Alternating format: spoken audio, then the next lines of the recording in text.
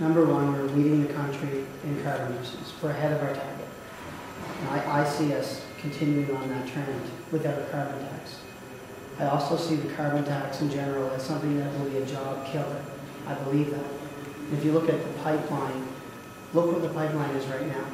I mean, just look at that project. We're talking about taxing New Brunswickers more for a target that we're literally leading the pack in Canada on. Why would we bother? We're just going to tax people. We know there'll be no accountability on where they will put the money. We know there won't be. Everybody knows it. They've watched this government for 2 years. There will be zero accountability where that money goes. So we have a province that's leading the country, and it doesn't matter how we got it.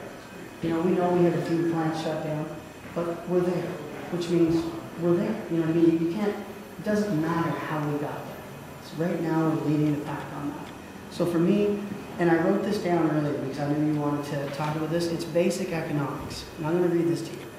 Why would you have a plan that on one hand is focused on increasing the cost of carbon-producing energy, so individual behaviors will change to use less energy, when on the other hand, you're handing out money to allow people to make that same energy less expensive in their homes, which economics would say would lead people using more. So here's another factor. If you remember this, I recall a study from California I used when we were debating the bill that folded energy efficiency into New Brunswick Power.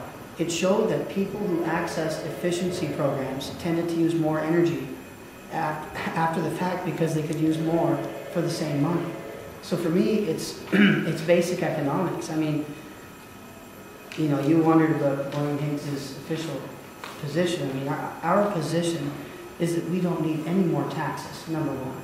We're leading the country in our 2020 target.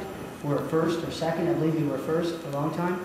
And I think that this government will never be accountable with what it does with the money if they do impose it. And we're against having a carbon tax. We're against any taxes at this point.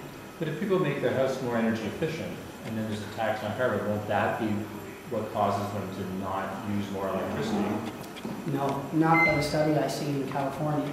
And I'll give you a copy of that, and I'll send it to all of you guys to take a look at it. I have it somewhere in my notes. I just couldn't find it this morning, but essentially it showed that. And look, our position, we're not going to change our mind. We don't need any more taxes. We don't need to have a carbon tax when we're leading the country in our targets. And we know there'll be no accountability. They haven't shown us that there would be. I mean, they've got contingency funds. The Auditor General can't qualify their books half the time. They continue to dump asphalt down up until it snowed.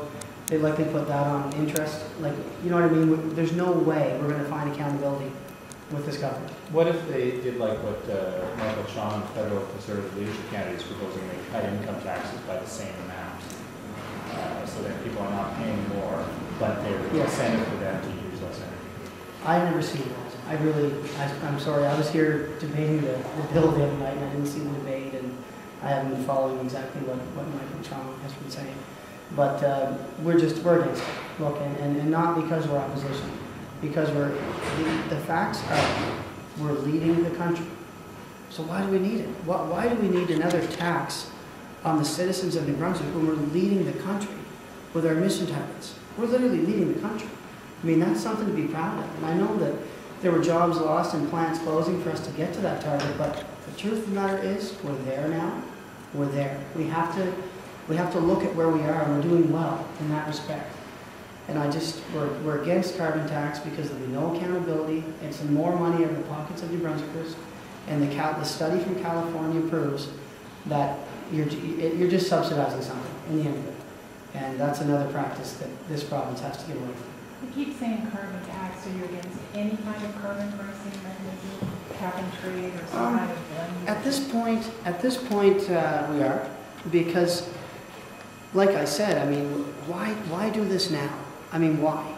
It'd be different if we were, you know, failing miserably on our targets, and, you know, I'm sure we probably maybe even have a different opinion if that were the case. But we're hitting our targets. We're ahead of schedule. We're going to exceed them. So at this time, when New Brunswickers have already had a lot of money taken out of their pockets, when you couple that with the fact that we're hitting our targets, the timing is bad. You know what I mean? Provinces always have to plan to have better air quality and manage emissions. I support all of that. That's what good government does. But good government doesn't continue to tax its citizens, even when we're hitting the ball out of the park in that area. So that's where we are. Do you think people will be hit hard by a carbon tax, the average person, and do you think it's going to affect people's incomes, disposable income, if they go ahead with this? I live in a very rural riding. It's the biggest one, from Escuminac to McGibney. And I'm going to tell you, people are hurting. People are hurting in New Brunswick. They don't